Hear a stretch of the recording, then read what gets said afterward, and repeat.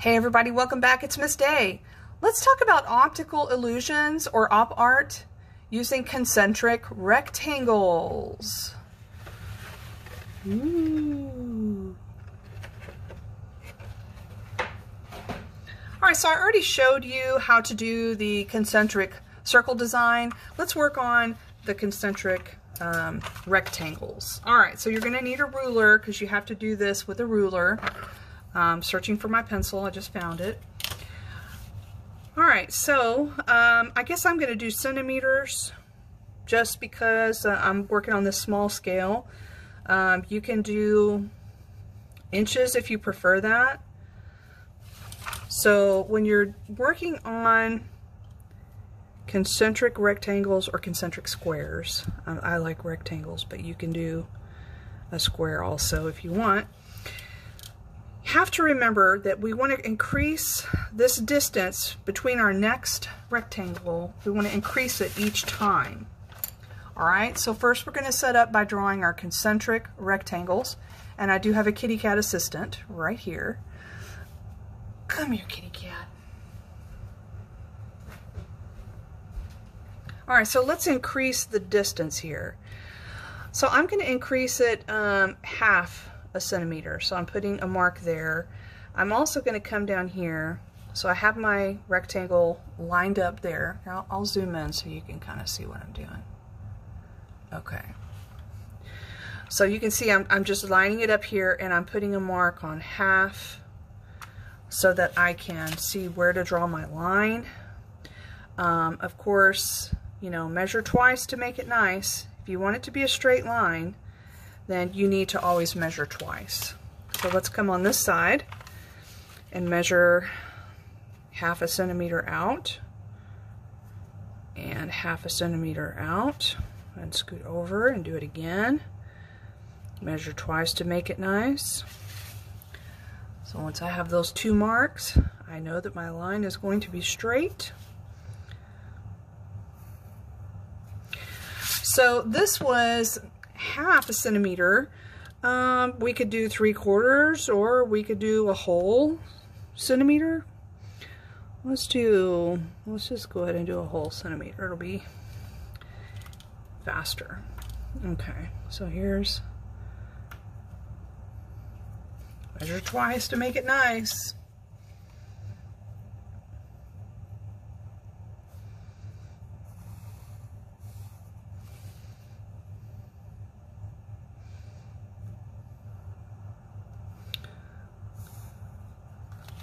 All right, now let's go this way and make sure that I've got an inch, excuse me, a centimeter here, centimeter here, centimeter here. Okay.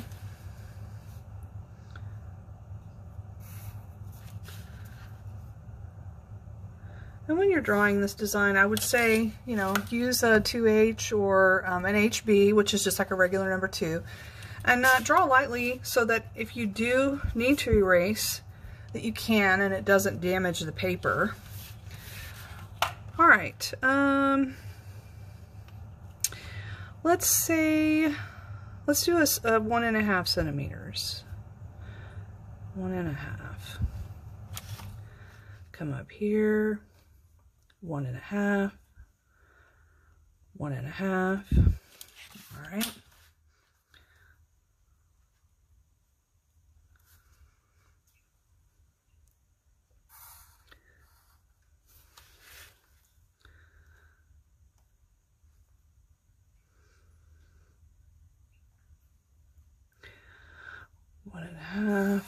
So I'm making kind of a guesstimation when I'm drawing them as to where I think it's going to fall. That's why I'm trying to line it up a little bit as I go. Okay, so 1.5, 1.5. Measure twice to make it nice.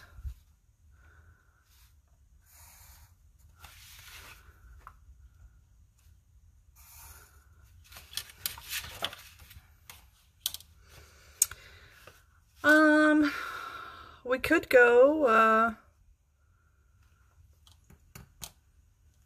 So this one was 1.5. Let's go 2. Or should we go 2.5? Well, I think 2.5. I want it to be a little bit bigger. I may not have enough room to do completely. Okay, yeah, I do. I don't have it on that side though. Let's go 2.5 this way. 1, 2.5. 1, 2.5. Okay. So it's going to come somewhere around here.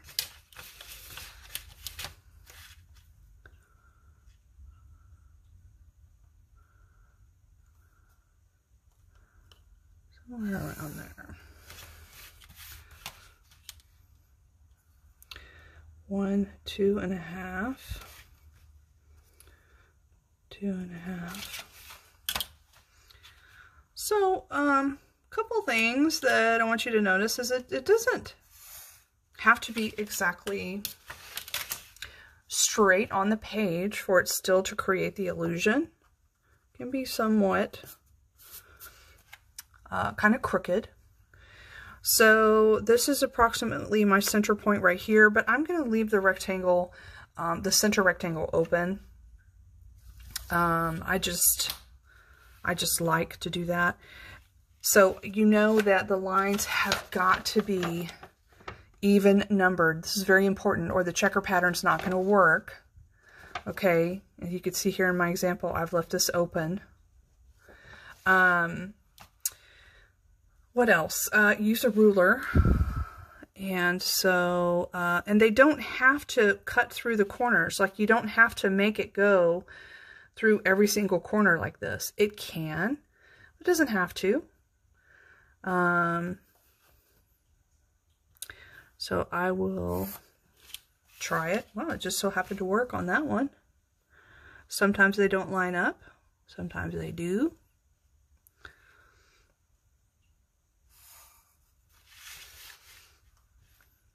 And I always try to do at least, so I'm lining up with this dot and that dot. This dot and this dot. Just, you know, don't make the line go straight down the center. I just think it looks too predictable. You know, give it some space. And I usually kind of put some dots here along that center rectangle, the edge, to kind of give me an idea of where my pieces are going to go, where my radiating lines are going to go.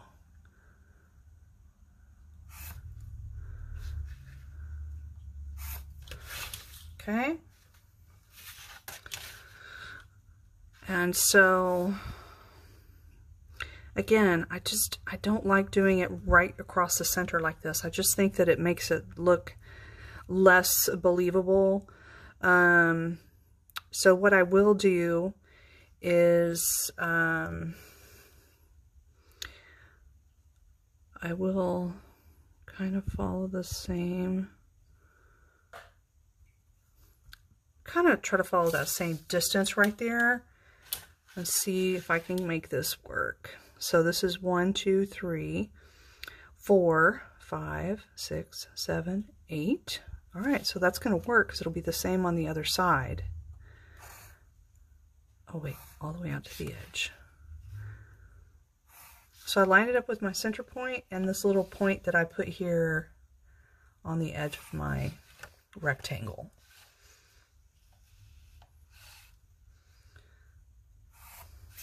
Okay, and I'm just going to echo these dots across. So I know I want one here. I know I want one here, here, and here. That's my barking couch. There's a noise outside, and my couch will bark. So you may occasionally hear a sound coming from my couch. Oh, that's... All right, so I don't like this here. I need to revisit that and see what I can do to fix that. Okay, Probably I'm going to move this line over to somewhere around here. I think that would look better. So, beep, beep. Move along, kitty cat. So I'm going to take this one out and move it. Let me make sure that I need it first. Okay, so 1, 2, 3, 4, 5, 6. Excuse me. Excuse me. 7, 8, 9, 10, 12, 13, 14. So yeah, we need 15, 16. We need 2 in here. And to be honest, I kind of feel like this one is too wide. I kind of want to move that one back up as well. I think I'll redo that line as well. I think these 3 just don't quite look the way I want them to. All right, let's come back and see what we can do here. So this one, I'm going to move it down. Okay, I like it. This one, we're going to move a little bit more up.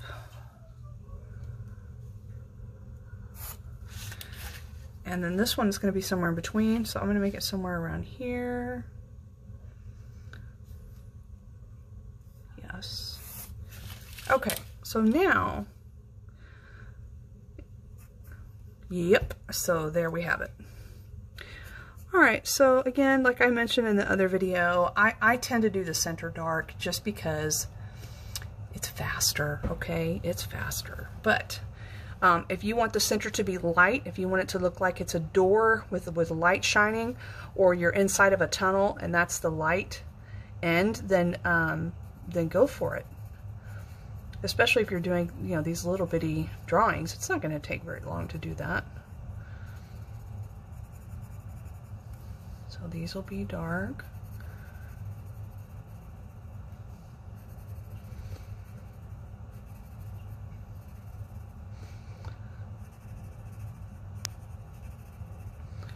Again, I strongly suggest putting X's where you're going to color it with the darker value, because it is very easy to make a mistake. I could show you some places where I've made mistakes and it just broke my heart. Okay, so here I've got the X's here, and you know, depending on what you're using, remember your direction of line is going to make an impact on your illusion. So make sure that the lines, even when you're coloring, that they're following the contour, which in this case is actually straight, of your design. Okay, so I want it darker in the middle, so I'm doing a little cross hatching down here and then let it fade out at the end.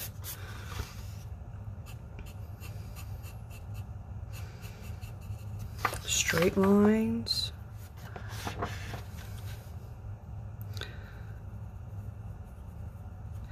It will make a difference.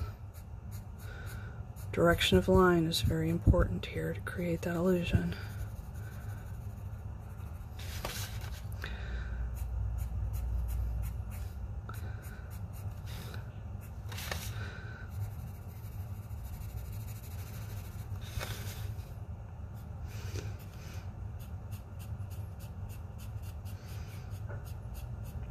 Build up that value, making it darker in the center, fading it as it gets out to the edges.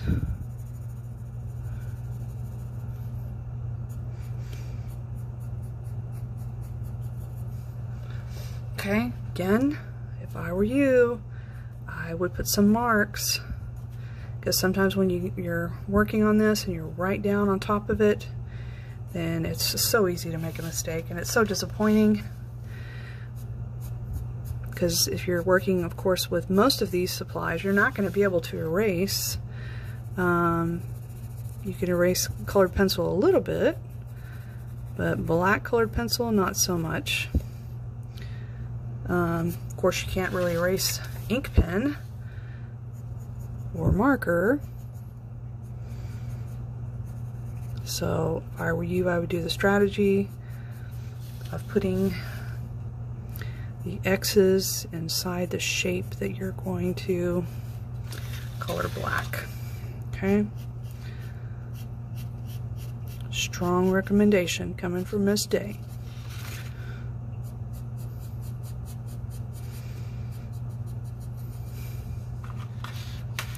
So as you can see, I'm just continuing to go around here. You know, you're going to do the same thing just like we did with the concentric circles. You want to make sure that your lines are all radiating out from the center. Make sure that your circles or squares are concentric and that each time the distance between them increases. Okay, don't make it the same distance every time. Increase it. And, you know, if you do 2 of these, you could make a little kinetic work of art like this one. I will show you how to do that in the next lesson. Okay, good luck.